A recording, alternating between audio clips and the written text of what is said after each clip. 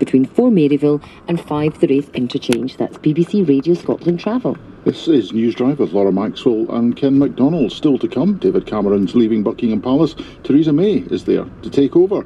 Who is she and what sort of a PM will she make? And stay with us as we cover events live from Westminster and Downing Street for that matter, and reflect on the impact of all the changes that may happen to Scotland as a result. The time now is 5:31. 92 to 95 FM, 810 medium wave, and on digital. BBC Radio Scotland. News and sport for the Borders with Richard Gordon. Good afternoon. A Kelso man who downloaded indecent images of children and distributed them has been jailed for 2 years at Jedburgh Sheriff Court. 24-year-old Alan Corcoran, whose address was given as care of Edinburgh Prison, also admitted sexual contact with a 15-year-old girl. As well as the jail sentence, Corcoran will be under supervision for 4 years following his release. His name has been placed on the Sex Offenders Register for 10 years.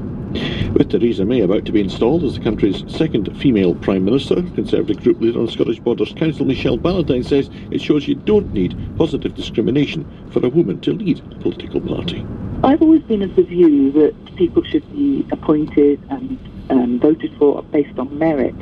I don't believe in 50-50 systems or positive discrimination. And I think in a way what the Conservative Party is doing is proving that you don't need positive discrimination.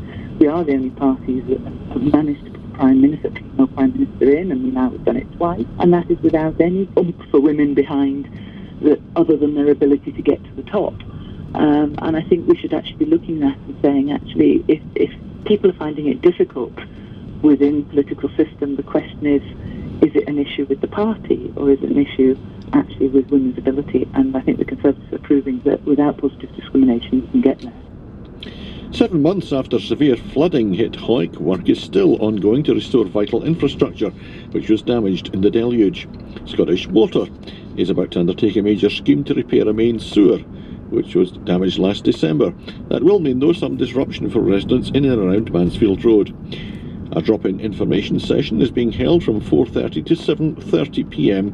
this evening in the Evergreen Hall. Local councillor Stuart Marshall says householders and business operators who might be affected should go along. There will be disruption. There's road closures probably in the Mansfield Road area for up to 11 weeks. This will all be explained to the public and, of course, the businesses who have been affected by the events of December the 5th. It's a mammoth project that Scottish Water are undertaking and in consultation with Scottish Borders Council. And I think it's only right that the public come along and see for themselves the plans. And I give credit to Scottish Water and Scottish Borders Council for engaging with the public on this exercise. Borderers are being asked to help in the development of a plan which intended to reduce crime and reconviction rates in the region. Under the 2016 Community Justice Scotland Act, the existing justice authorities will by next year be replaced by joint working through local community planning partnerships. A justice board's already been established in the Borders. It'll develop plans and make necessary changes in how services are provided. The overall aim is to prevent and reduce reoffending by addressing underlying causes. Anyone who wanted to contribute to the plan should contact the council online or directly by the 11th of September. Jedburgh Sheriff Court heard how a financial agent who'd fraudulently obtained more than £3,900 didn't carry out the unpaid work to which he was sentenced for committing the crime. Patricia Hitchcock has more. 39-year-old Lorna Waddle of Orchard Park in Kelso claimed she was suffering from depression, anxiety, back pain and an ankle injury and was unable to complete the work. Sheriff Peter Patterson was going to impose a restriction of liberty order instead, keeping her in her home between 7 p.m. and 7 a.m. But Waddle's lawyer requested the hours be amended to 6 a.m. as that was when her client left her house for her job as a part-time cleaner. Sheriff Patterson described the situation as farcical, that Waddle said she was unable to do unpaid work for health reasons, but worked as a part-time cleaner. He deferred sentence until August the 8th for a psychological report to be compiled. Waddle was working as an agent for Provident Financial Management Services Limited when she obtained £3,936.82 by fraud between February the 1st, 2012 and February the 20th, 2013. She also admitted embezzling £697.75 from the company between November the 1st, 2012 and March the 12th, 2013. In football, Berwick Rangers took a pre-season knock last night. They lost by 4-0 at Shielfield against Gateshead from the Vanarama National League. Meanwhile, Selkirk continue their pre-season build-up tonight. They have a fixture against Spartans at Yarrow Park. Selkirk's manager Gary O'Connor hopes his side can continue in winning form ahead of a final warm-up match against Hibs in a fortnight's time. And what you want to start the season, you want your strikers scoring goals, and you want to be winning games. You want that winning mentality, and that's what I'm trying to draw onto the boys. You know, Hibs will be our toughest game. It's that's the tough game we wanted to put in the schedule, and we wanted to, you know, get games so we could win. In racing, Toffee Apple made a swift reappearance after Saturday's Hamilton victory to land a 1 mile 2 furlong handicap at Beverley yesterday for Hawick-born trainer Keith Dalgleish, and she could bid for a speedy hat-trick as she holds an entry for Hamilton tomorrow. Borders weather now, here's Cosser Quamer. A mixture of sunshine and showers to end the day, and 1 or 2 of these showers may still be rather heavy for a time, but they will tend to die out this evening for most to leave dry conditions and some late sunshine, so it will be dry overnight with long clear spells developing and lows of 8 Celsius with the winds falling light for all. Tomorrow high pressure is in charge, and after a cool start it will be dry with bright or sunny spells and highs of 19 Celsius with a light northwesterly wind. BBC Radio Scotland's weather for the Borders.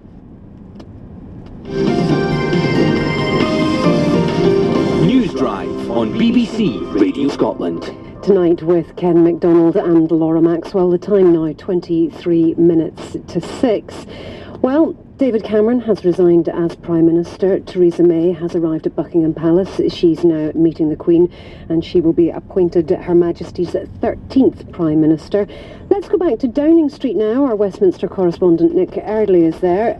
Nick, I suppose a little over half an hour ago we had a very poignant speech from David Cameron. What sort of reaction was there to it there?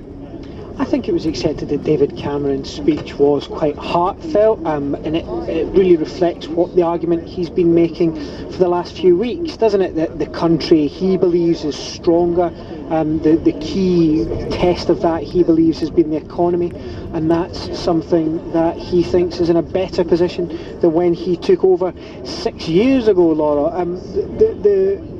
Things really start to move now. The rapidity with which this process takes place is playing out before our eyes at the moment. It was about half an hour ago that David Cameron left Downing Street. He's been to the palace, he's been in there, he's officially resigned. Theresa May is in Buckingham Palace with the Queen as we speak, where the Queen will be offering her the position of Prime Minister, asking her whether or not she can command the support of her government, and then she will, I'm sure, offer her some advice on how she'll play the role. It's, of course, the Queen's 13th Prime Minister that she's officially appointed, so she's had plenty experience of doing this, certainly more than most of the people that she receives into that position. Well, while they're over the wall there past St James's Park up at the Palace, what's been happening at Downing Street? Because I suppose all those staff who were lined up to say cheerio to David Cameron are now back inside preparing for the arrival of the next Prime Minister. Yes, they are indeed. So we expect Theresa May to be here in Downing Street in about 10-15 minutes time. Normally that audience she has with the monarch isn't particularly long. She'll come back here shortly, where all the world's media's eyes are still fixed on that number 10 door, and we expect to hear some words from Theresa May about what her government will prioritise, what she will hope to achieve, and what sort of Prime Minister she will want to be. And that's a really important speech for her, because given the short length of the leadership race, the fact that Andrea Leadsom pulled out considerably before was expected, Theresa May hasn't had all that much time to tell the public who she will be as Prime Minister. She set out some basic principles. She said, look, I want to make sure that the country works for working people, for example.